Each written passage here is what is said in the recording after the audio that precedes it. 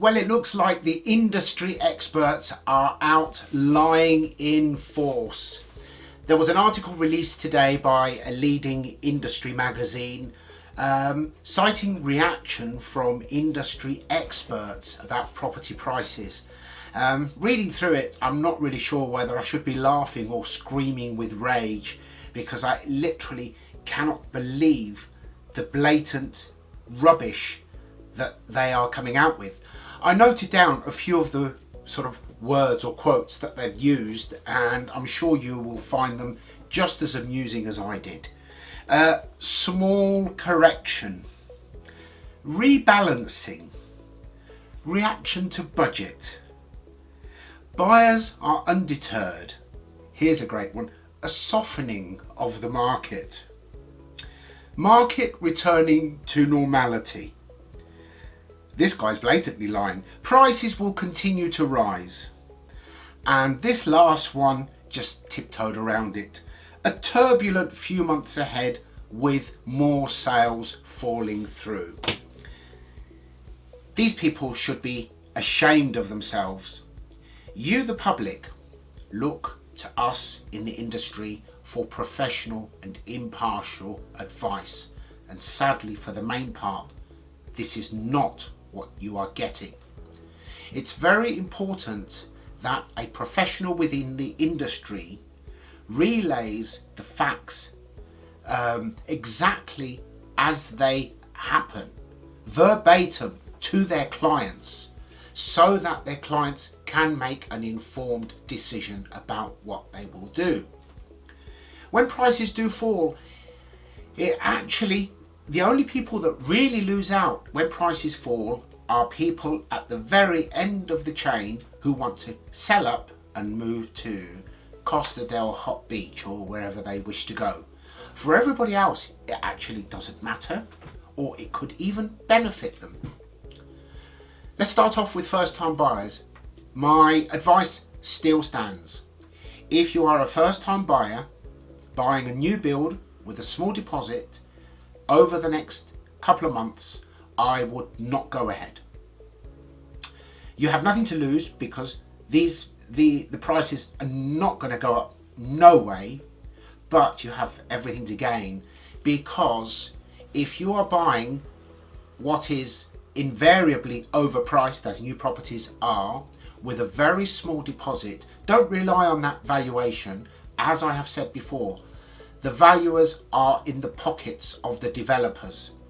Most valuers are small outfits with 2, 3, 5, 6 surveyors. They don't stand a chance if they upset the developers, who will have them in court just like that. So the valuers daren't downvalue new build property. That's why it's rare that it actually ever happens. But you buy a new build house with a small deposit today, and if your circumstances change and you need to sell it in 6 months to a year, that same valuer will not hesitate to knock tens of thousands off the valuation of your property, because you are not the threat that the developers are. So first of all, we need to see what's going to happen, how the OBR report is going to be digested, and how the market's going to react to that. The budget has been put back to the 17th, I believe. Once again, we need to see not only what they will do, what will happen there. Tomorrow, the Bank of England Interest Rate Committee is going to sit. Let's see what happens with interest rates, and once again, how the market reacts to that. So with the budget being pushed back to the middle of the month, you need to really give it at least until the end of this month, early next month, to see where the land lies.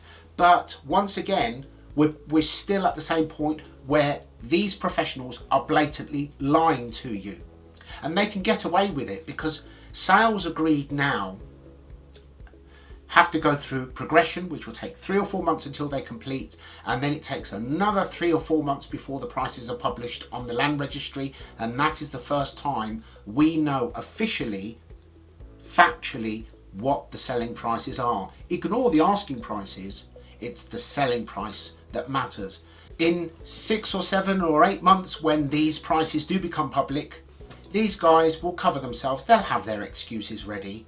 But if you've signed at on the dotted line now, then you could have made a decision that could cost you dearly, because you never know what life is going to throw at you. I believe that misadvising clients, misadvising the public with something like property prices is shameful, and by rights these people should be called out. I have made a note of who they are, and I will refer back to them in the future. I've noted what date it is today, and when the figures for the current period start to be made public in a few months' time, I'll be looking back at what some of these people in the industry have said. As I've already said, we in the industry should be relied upon to give you professional advice, and these people are just blatantly lying through their teeth, and I believe that's wrong. I've written an article with the full text. I'll post the link to it along with this video, and I'd love to hear your thoughts. As always, I'll see you in the next video.